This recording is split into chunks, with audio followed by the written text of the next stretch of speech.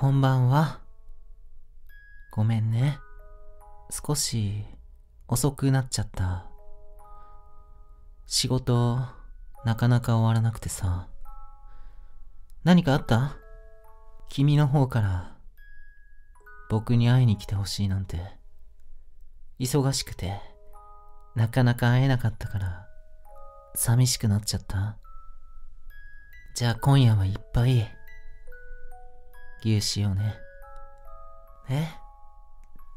違うの？もう別れたい？どういうこと？僕、君に嫌われること、なんかした？優しく接してきたし、君の望むことは、何でも叶えてきたつもりだったけど、教えて、何が不満なの？優しすぎるところ？それが理由？もう少しわかるように説明してくれるかな。もっと激しく求められる恋愛がしてみたい？愛されてることを実感したい？そうだったんだ。ねえ、君浮気した？だっていきなりそんなこと言い出すなんて、おかしいよね。君は、僕だけしか知らないはずなのに、誰にそんな風にされてきたの？僕は、君の扱い方を、間違えたみたいだね。大切な君を、傷つけたらいけないと思って、大事に接してきたけど、物足りなくなっちゃったんだ。本当の君は、めちゃくちゃに壊されることが好みだったんだね。ごめんね。気づいてあげられなくて。君もこんなに思い詰める前に、言ってくれればよかったのに。じゃあ、今日はいつもより意地悪にしてあげる。それでいいでしょ。だから、その男とは二度と会わないって、約束して、ね。ほら、キスしよう。嫌じゃないだろう。私が欲しいのはあなたじゃない。こっち来いよ。ベッド行くぞ。行かないんじゃないの。行くんだよ。抵抗するな。暴れるなら、引きずっていくぞ。ほら、顔上げろ。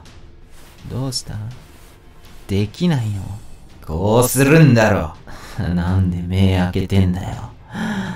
キスするときは目閉じるんだろ。まあ、俺も閉じてないから同じか。びっくりした？これが本当の俺。お前が二度と他の男に行かないように上京してやるよ。どんな風にいじめられたい？っていうか、他の男にどんな風にされてきたか言ってみろよ。俺以外の男の中でどんな声で泣いた？感じちゃったんだよな。気持ちよかったんだろ？だったら俺がお前に同じことしてやるよ。もちろんそいつよりももっとお前を気持ちよくさせてやる。ほらどうされたい？言えよ。なんだよ。激しく愛されたいって言ったのお前だろ。答えろよ。どんな風に侵されたい？答えないなら、俺の好きにしても文句ないよな。お望み通り、たっぷりいじめてやるよ。まずは目隠し。背徳感感じるだろ。ほら、口開けろ。舌出せ。もっと。そう、できるじゃん。それからお前が俺のものだって印つけといてやるよ。どこがいい？